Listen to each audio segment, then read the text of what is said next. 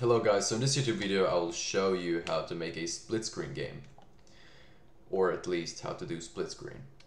So the first thing you gotta do is go to your sprites, make your sprites SPR like player 1, duplicate that one, assign this a color here too, maybe a different one, like let's say red. And then go to your objects, create another object, obj player 1, duplicate that one, assign the sprite to here, assign to the player 2 the sprite, go to your game room. You can change the background color if you want to, you don't need to, doesn't matter.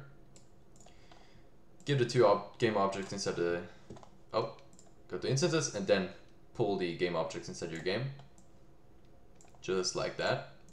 Now the main thing we gotta do is go to your press over here in the room, viewport and cameras, enable viewports, very important. Go to viewport 0, visible. So this is the viewport 0, the player 1 viewport. So the viewport 1 is the viewport player 2. Now you don't see any differences here, right? So the thing is we gotta do this, divide this by 2, like 1366 by 2 is 683. Put this inside here. Now we can see over here we got this line. So this is the viewport of the player 1 now. We just gotta assign this to 683. Perfect, that's it. Now what we gotta do with the player 2 camera is, the viewport 1, is give the starting position of our viewport from here. So 683, right? The width over here, right? So put the position over here, and now we see this, it's going out of our game.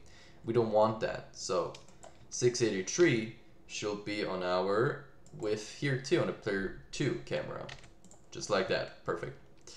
Assign this over here too. Okay, perfect. Now if we press F5 or over here start the game, we can see it's not really working, and I'll tell you why. It doesn't, because we can go over here and it's not following any objects, right? Okay, so we will assign our viewport 0 to follow this player, and viewport 1 assign player 2.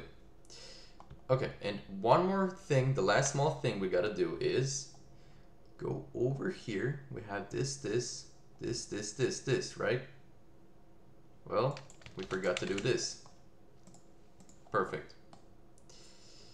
Okay, so now we can't really see where it stops the player 1 camera, so that's why we will do a little bit pixel over here. So starting position 684 and 684. 684, 684, perfect, start. And that's it, guys. So now to just give your player some player movement and the camera will follow the player.